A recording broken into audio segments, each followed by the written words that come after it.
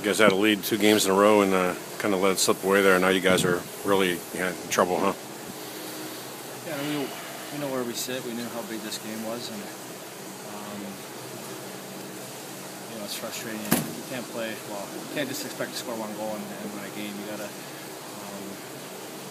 gotta continue to push it. And Mason played great for us. I think he was calm back there. He played solid, but at the end there, they really pushed it, and we got a couple goals late. It's going to take a miracle to get you guys in the playoffs now. Probably.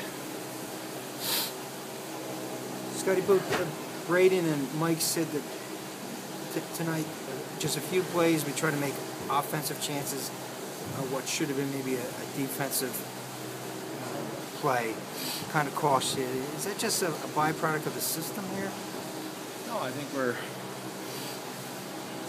trying to do the right thing when you're working hard and you're trying to create things and stuff like that. But there are times and places where last minute of a hockey game or last minute of a period, things like that, where you need to make a smart play. And it seems like when we do have a mistake, it seems like it always goes in our net, and we're always frustrated, and then your heads go down, and kind of goes on from there. So I think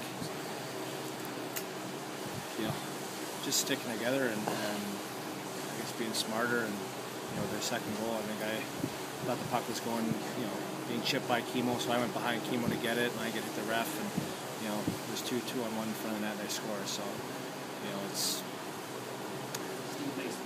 just seems like one play just filters on to a couple more after that.